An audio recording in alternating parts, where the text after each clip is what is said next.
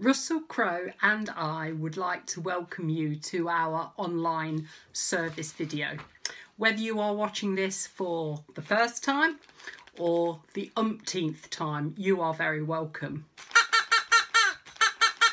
Okay, Russell said, think back to when you were last with a group of people.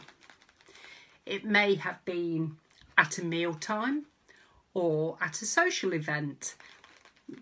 You may have been in a discussion group or on a course or at school or at work. I know, it could have even been a Zoom call. Everybody wants to have their turn at speaking, and so are all talking at the same time. Shh, Russell, nobody can hear what I'm saying. Oh, okay. Russell said he wants to speak too. He wants people to hear him. Well, I understand that, Russell, I do, really. So everyone, how do we make sure that everyone has a turn and is also listened to? Quite often, you in particular, we can be distracted by noise and it can drown out other sound. What about when God speaks to us? Yeah? God's voice could be and often is drowned out by all the other noises in our lives. No, Russell asked, am I saying that he's too noisy? I'd never say that, Russell. No. But we need to help each other to listen, which in turn will help us to understand better. Today, while watching our online video, let's really listen to what is said and see if we can help each other to hear and know God more.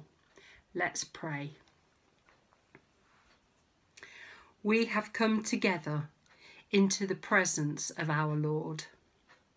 So, let us quieten our hearts and minds. Put aside our concerns and distractions. Let us open ourselves to listen for God's voice, for the word God has for his people. Amen.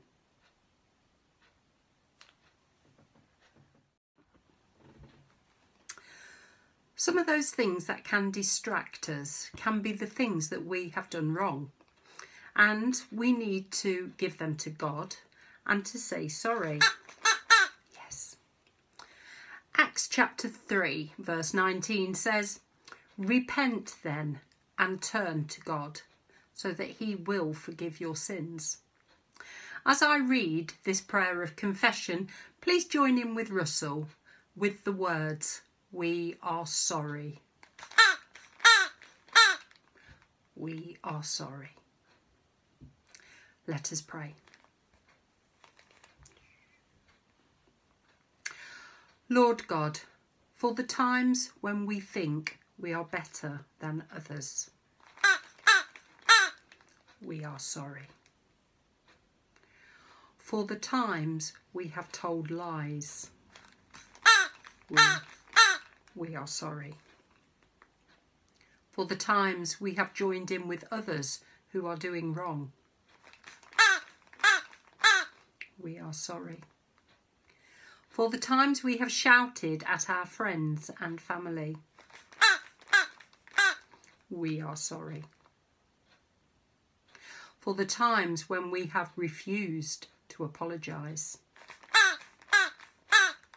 we are sorry. For the times when we've ganged up against others,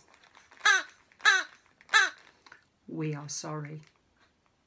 For the times when we were too busy with our own affairs to notice that other people needed help,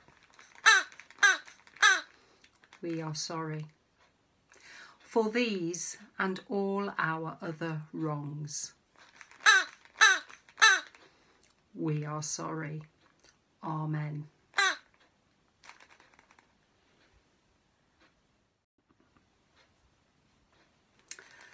Father God, we thank you that we don't have to earn your forgiveness. It is not based on how worthy we are. We are forgiven through Christ Jesus. It is by grace that our sins are forgiven. Amen.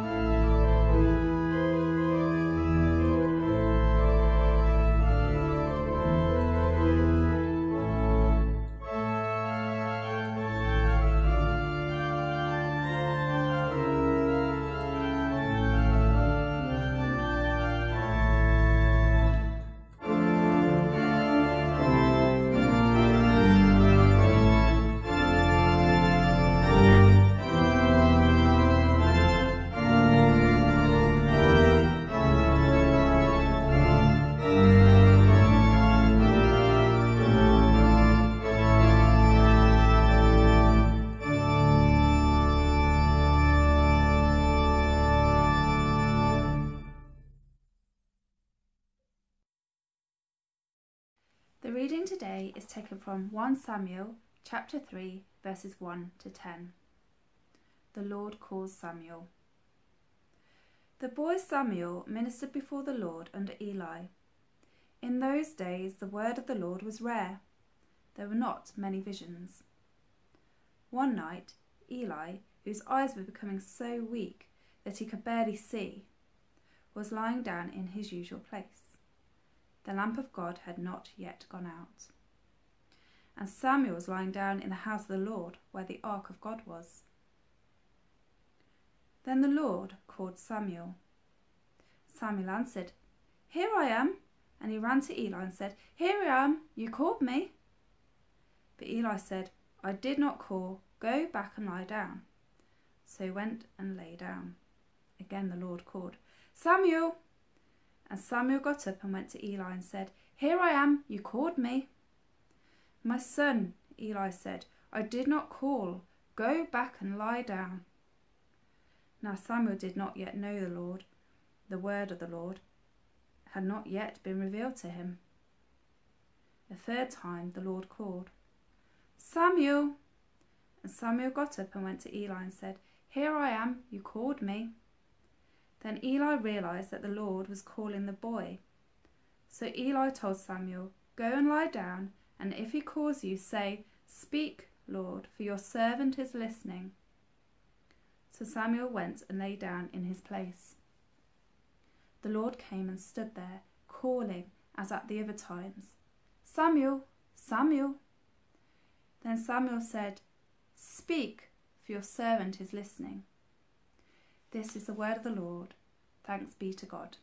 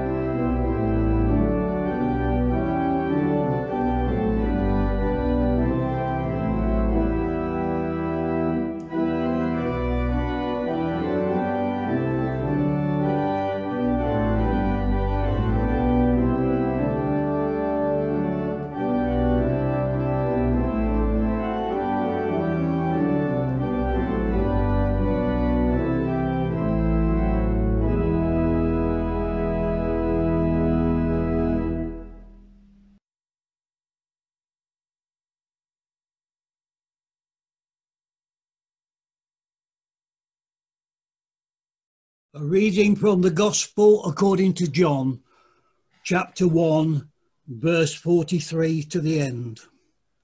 Jesus calls Philip and Nathanael.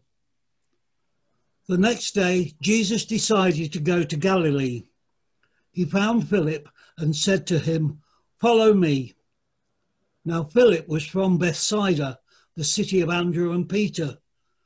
Philip found Nathanael and said to him, "We have found him about whom Moses in the law and also the prophets wrote, Jesus, son of Joseph from Nazareth." Nathanael said to him, "Can anything good come out of Nazareth?" Philip said to him, "Come and see."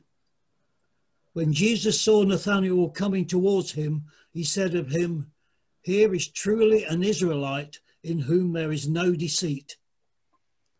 Nathanael asked him, "Where did you come to know me?" Jesus answered, "I saw you under the fig tree before Philip called you." Nathanael replied, "Rabbi, you are the Son of God. You are the King of Israel."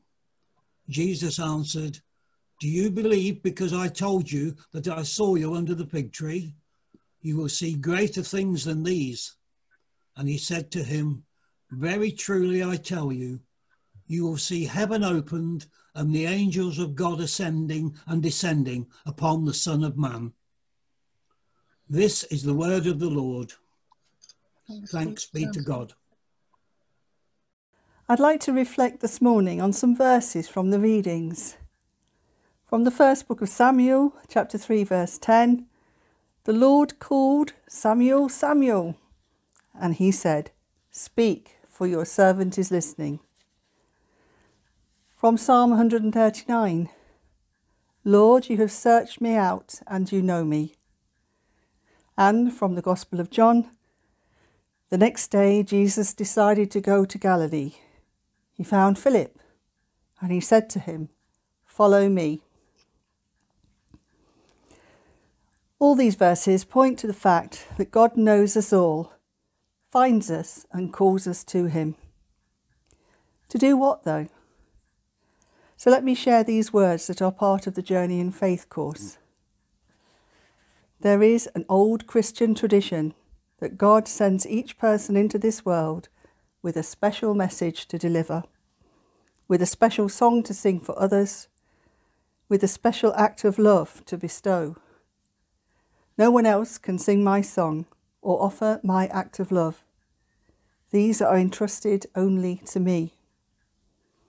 Powerful words indeed, but how do we respond? Well, one way is to look at some of the ways in which people have responded to God in the past. When Moses was called to lead the Israelites out of Egypt, he had lots of reasons why he didn't think the call was for him. He was scared that no one would believe that he'd been called, and he said that he couldn't do public speaking. So he had a genuine reluctance based on this idea that he wasn't gifted to carry out the task he'd been given. So through the power of God, though, he was able to lead the Israelites out of Egypt. And his brother Aaron carried out the public speaking on his behalf. When Samuel was called, there was a gentle calling of his name going on in the night. He thought it was his teacher in the next room, but eventually he realised that it was God. Sometimes God calls us to do something through gentle nudging, an itch that needs to be scratched. Is there something that's been on your mind that you've not been able to respond to yet? When Jeremiah was called, he thought he was totally unsuitable. I'm only this or only that. And later on, he felt a compulsion to respond to God, something burning deep inside. When Ignatius of Loyola was called, he was lying injured, recovering from a battle injury. This was back in the 16th century. He saw two possible futures for himself: marrying and settling down, or becoming a priest. He imagined himself in both situations, looking at all the possibilities for the future. On the one hand, he saw short-term happiness, and on the other hand, he saw long-term peace with God. So he became a priest, and eventually he founded the Jesuits. So he had imagined himself in a role over a period of time and observed how this might affect him in terms of emotion and feeling. Last week, we heard how John the Baptizer baptised Jesus. And in our baptism, we are named as we embrace a new life in Christ. Each of us a beloved child known to God. When Jesus called Simon, he changed Simon's name and called him Cephas, the rock. We know his name through the Greek for rock, Petros, Peter. The previous Archbishop of Canterbury, Rowan Williams, points out that there is a close connection between being called to be and to be the bearers of our true names. That's a bit oblique and deep though, isn't it?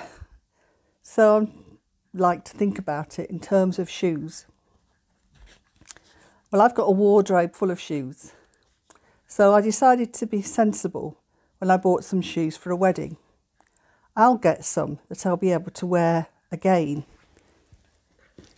Here they are.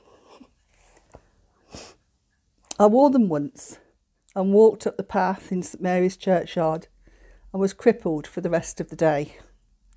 I had to wear slippers to the reception. They were sparkly slippers though, and I can still get in the handbag. I went shopping with my friend Janet in Great Malvern, and I came away with some lovely little red flatties. Here they are, my lovely little red flatties. They look so pretty and comfortable. Even though they were a bit snug at half a size too small. They'll stretch, I thought, but they didn't. I still try them from time to time. I really should give them away. It's been 10 years now.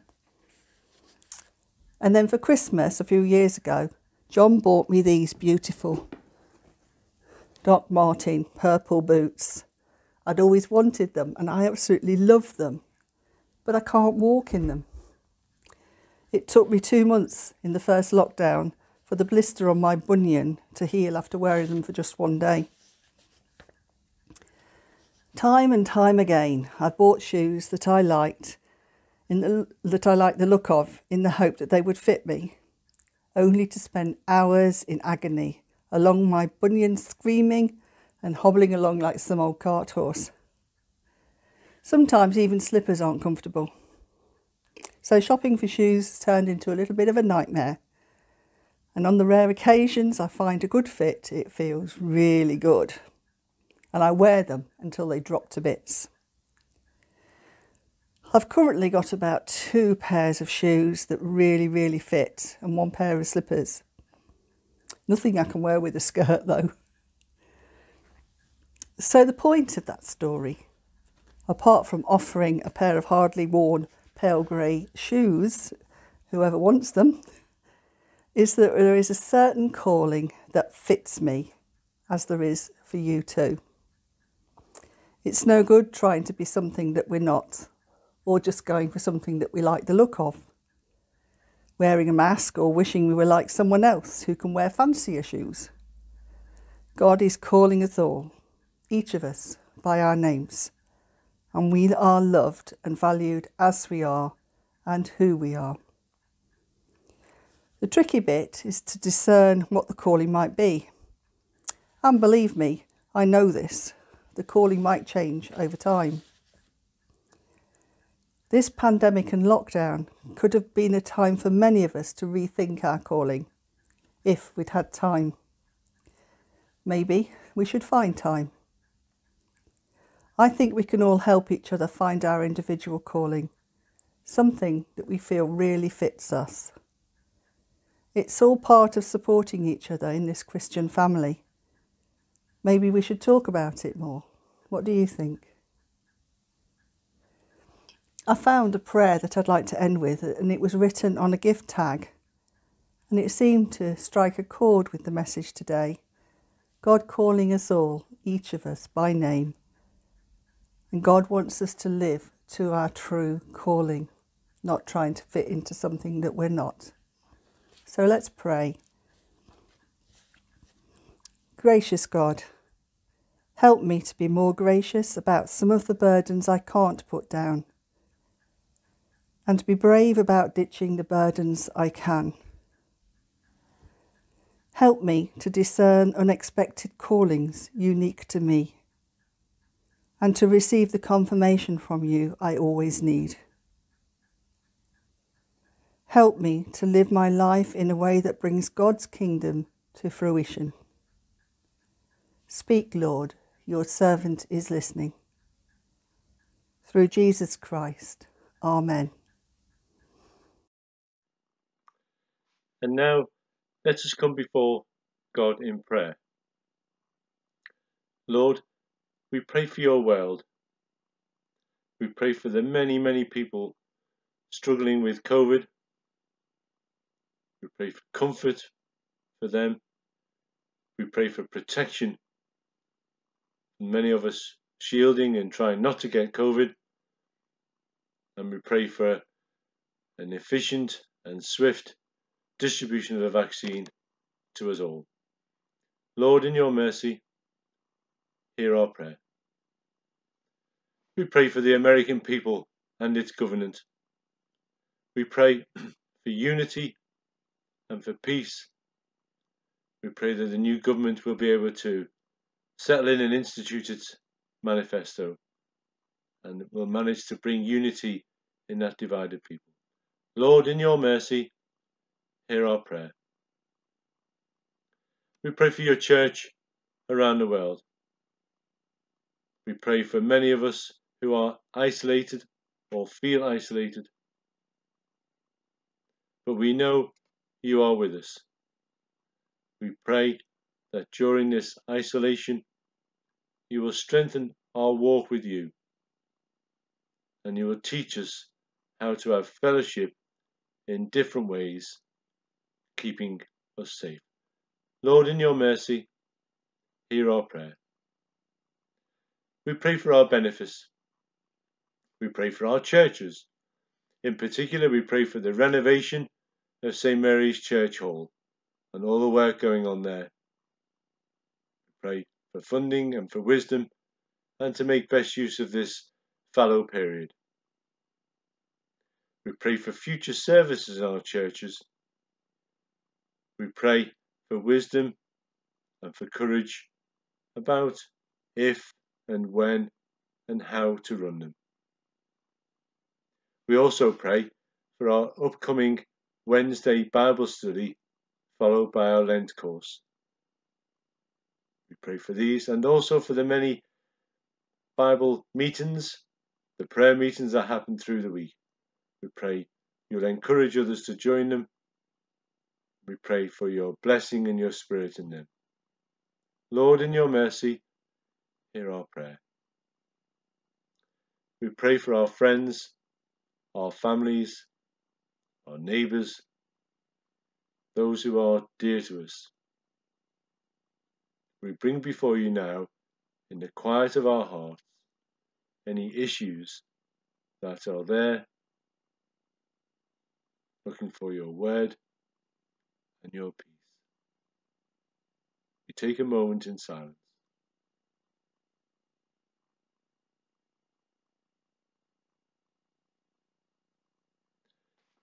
Merciful Father, accept these prayers for the sake of your Son, our Saviour, Jesus Christ. Amen. And as our Saviour taught us, so we pray. Feel free to join in at home. Our Father, who art in heaven, hallowed be thy name. Thy kingdom come, thy will be done, on earth as it is in heaven. Give us today our daily bread. Forgive us our trespasses, as we forgive those who trespass against us. And lead us not into temptation, but deliver us from evil. For thine is the kingdom, the power, and the glory, forever and ever. Amen. Before we have our peace, a prayer from the book of Hebrews. May the God of peace, who through the blood of the eternal covenant brought back from the dead our Lord Jesus, that great shepherd of the sheep, equip you with every good for doing his will, and may he work in us what is pleasing to him through Jesus Christ, to whom be glory for ever and ever. Amen. So may the peace of the Lord be always with you. Well, thanks for joining with us today. As we look towards next week, let our prayer be one of being open to hearing God's words afresh speaking to us in our lives. So let's finish with a final prayer. Christ be the centre of my mind and my heart. Christ be the centre of my thoughts and my words. Christ be the centre of my joy and my pain. Christ be the centre of my home and my journey. Christ be the centre of my peace and my turmoil. Christ be my inspiration and my guide. So go in peace to love and serve the Lord. In the name of Christ. Amen.